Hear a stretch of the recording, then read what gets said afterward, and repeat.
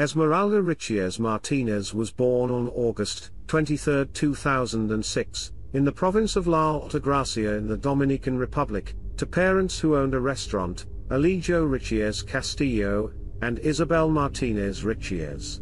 In 2023, the 16-year-old girl was living with her parents and her older sister Yurimar. Esmeralda grew up as a very charming and artistic young woman, which she enthusiastically showcased on TikTok. She had a fondness for the camera, and it was evident that this affection was mutual, as seen in her short videos where she displayed charisma, a love for dancing, fashion, and makeup. Esmeralda was studying in the senior classes of her school, and her classmates described her as a joyful and kind girl, who prioritized the well-being of others. She had won the affection not only of her classmates but also of her teachers, some of whom didn't hide their special regard for her. One of them was a 35-year-old named John Kelly Martinez, who taught mathematics and physical education. The student and the teacher were often seen together at school, and they would sometimes go out to have fun in the company of other students. One such evening happened on Sunday, February 12, 2023. Around 7:30 p.m., John Kelly arrived at Esmeralda's house in a black Honda, in which 3 other underage girls were already seated, along with the man's cousin Ruben Murillo Martinez. The teacher asked Esmeralda's mother, Isabella, for permission to take her daughter with them to an amusement park. Isabella agreed because she believed her daughter would be in safe hands. Moreover, the amusement park was a crowded place with many other teenagers. One condition the woman set was to bring the schoolgirl back late. On the same evening, when Esmeralda's father, Elijah, returned from church and didn't find his daughter at home, he called her mobile phone. The girl told her father that the whole group had visited the beach but that she would be home soon because they were on their way back. When she entered the house, her parents couldn't overlook that she appeared unusually pale and asked her what had happened. Esmeralda replied that nothing had happened, although her face was visibly distressed. Then her mother demanded explanations from one of her daughter's friends. The woman suspected that her daughter had been given some prohibited substances. The girl's classmate, of course, denied this. The girl had intended to spend the night at the Richez family's house, but seeing Esmeralda's state and realizing how concerned and upset her parents were, she decided to go home instead. After her departure, the parents began to scold their daughter for going to the beach, even though the teacher had promised the mother that they would go to the amusement park. They were also displeased with the fact that their daughter had returned so late, knowing very well that she had school the next day. Throughout this time, Esmeralda sat on her bed, and when she got up, there was blood on the bed sheets. The girl assured her mother that she was having her period and her mother gave her a sedative. After that, the whole family went to sleep. Early in the morning on Monday, Esmeralda sent a voice message to her friend, pleading for help because she was bleeding heavily, but she didn't receive a response. A little later, at 6:30 a.m., Isabella knocked on her daughter's room door several times. She tried to wake her up because it was time for Esmeralda to get ready for school, but there was no response to her mother's knocks. At that point, Isabella called her husband, and together they opened the door. The first thing that caught their eyes when they entered was Esmeralda's bed, which was covered in blood.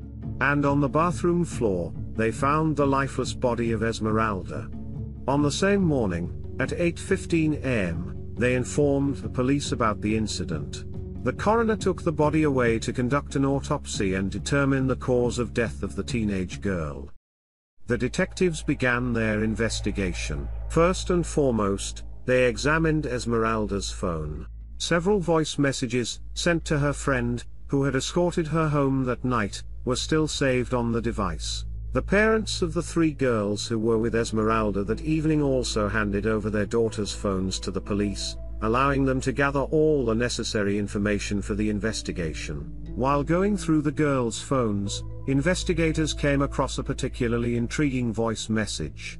The victim's classmate and friend mentioned that the teacher had added something to Esmeralda's drink without her knowledge. The detectives also discovered that John Kelly had been in constant communication with the schoolgirl's friends, inquiring about Esmeralda's well-being. John Kelly surrendered to the police at noon on Tuesday, February 14. After questioning, he was immediately placed under arrest. The chief prosecutor in the case confirmed his arrest. The following day, a search was conducted at his home, during which items such as trousers, a black half-shirt, and black and white sports shoes were seized. These were the clothes he wore on the day of the trip to the beach. The man's cousin, Reuben, was also detained, not because he had been with the group that evening, but because he attempted to hide material evidence by trying to burn his cousin's belongings. The death of the 16-year-old girl caused significant concern in society. Various rumors and hypotheses circulated, with one prevailing theory suggesting that Esmeralda was expecting a child from her mathematics teacher, with whom she had been involved for several months. It was speculated that on the day of her death, the man had given her abortion pills. These speculations gained more traction when the girl's aunt claimed to have found a pregnancy test at her home. Against this backdrop, on Wednesday, February 15, a farewell ceremony was held for Esmeralda. Amidst tears, calls for justice for the girl resounded. Her parents expressed regret that their daughter hadn't confided in them, and disclosed what had transpired between her and the teacher. According to her family, the man had been displaying a special interest in her for some time.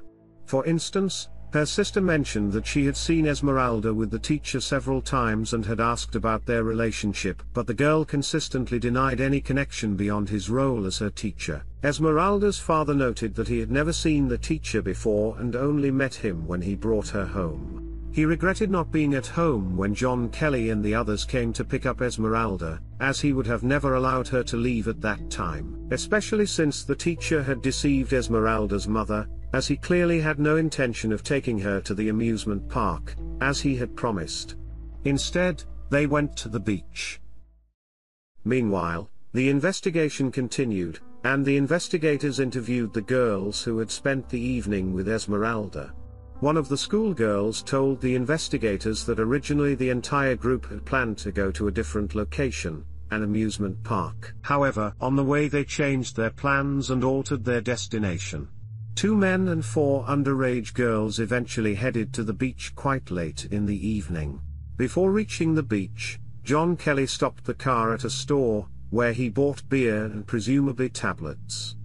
Upon returning to the car, he asked his cousin to sit in the back seat, and Esmeralda sat in the front. The man had a thermos with him, into which he poured the beer and added 5 tablets. He offered the drink to Esmeralda without telling her about the added substances. However, one of the girls present noticed this and later informed police about it. When they arrived at Macau Beach, which is approximately 28 kilometers from Esmeralda's home, the girls exited the car along with Reuben, leaving the teacher alone with Esmeralda. They spent around 30 minutes together in the car. Naturally, their prolonged absence caught the attention of Esmeralda's friends, who asked Reuben, the teacher's cousin, about their whereabouts. What he replied is not reported. Nevertheless, after half an hour, John Kelly reappeared and instructed them to get back into the car because they were leaving. Esmeralda's classmate recounted that she had asked to stop at a gas station because she needed to use the restroom. When she went into the restroom with her friends, they noticed that her clothes were soaked with blood. There was so much blood that the girls had to clean the floor in the restroom. Her friends tried to help Esmeralda, and were greatly alarmed. They asked a woman working at the gas station if this was normal. The woman responded negatively, and advised them to seek immediate medical attention. The girls informed John Kelly about this situation, but despite appearing distressed, he claimed he would get into trouble. Nevertheless, according to witnesses, he went to a clinic in Bavaro, but Esmeralda refused to go to the emergency department, even though she had lost consciousness multiple times in the teacher's car. Throughout the return journey, Esmeralda continued to bleed incessantly, soaking her clothes so much that they had to buy her new ones. Around a kilometer from her home, they made another stop at the house of one of Esmeralda's friends, where she changed her clothes. She finally arrived home around 11 p.m. Thanks to these testimonies, The police obtained surveillance camera footage from the locations Esmeralda had visited that night. One of the stops made by the group was captured on the gas station's security camera. The video showed Esmeralda entering the restroom. The manager recalled that two men in the group purchased alcoholic drinks. Forensic experts also found traces of blood in the gas station's parking lot, corroborating this account. Later, at 22:21, the group stopped at a pharmacy. Against the backdrop of the information obtained by the police, John Kelly was suspended from work for 90 days without the right to receive payment. If the teachers are found not involved in the case, he will be reinstated in his position, and he will receive his full salary. Although it doesn't seem likely that this will happen in the near future.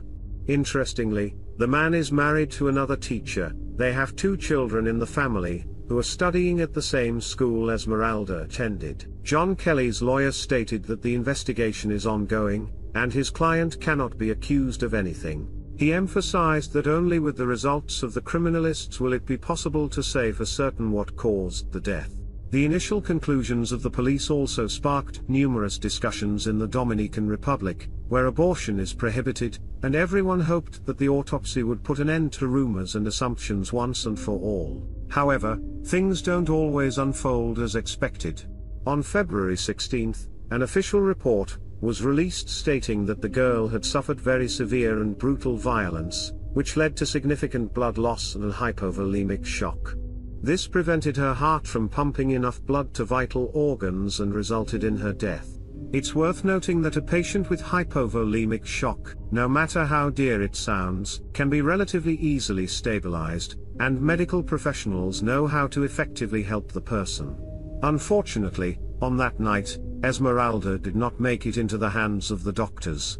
The forensic expert recommended conducting additional toxicological tests to ensure that no new data would emerge that could influence the conclusions about the cause of Esmeralda's death.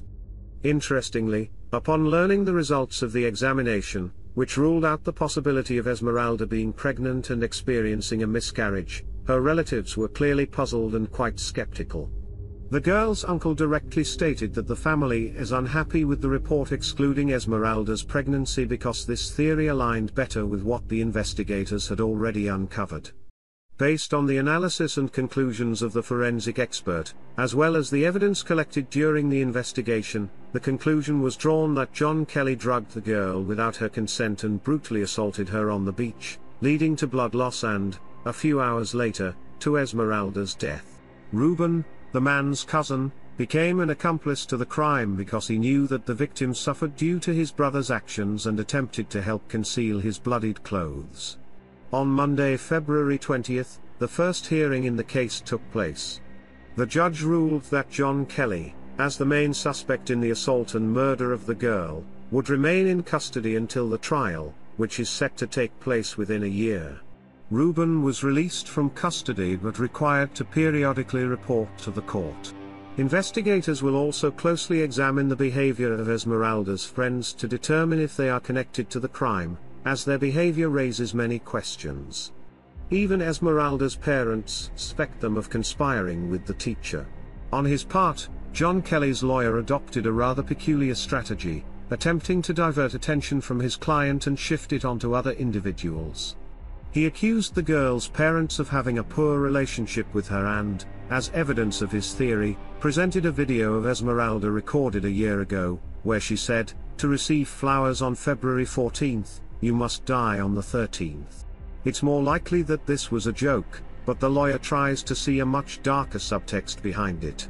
Despite the fact that Esmeralda's family emphasized their satisfaction with the measures taken by the court, they insist on further investigation and analysis, since they are not entirely satisfied with the initial conclusions of the investigation. As their lawyer explained, they want to be fully confident in the reasons that led to Esmeralda's death. The girl's father emphasized that much is still unknown about the case. He stated that John Kelly's behavior is unimaginable because a teacher should be a father figure and protector to students, not a criminal. He hopes that the man will pay for what he did to his daughter in accordance with the full extent of the law.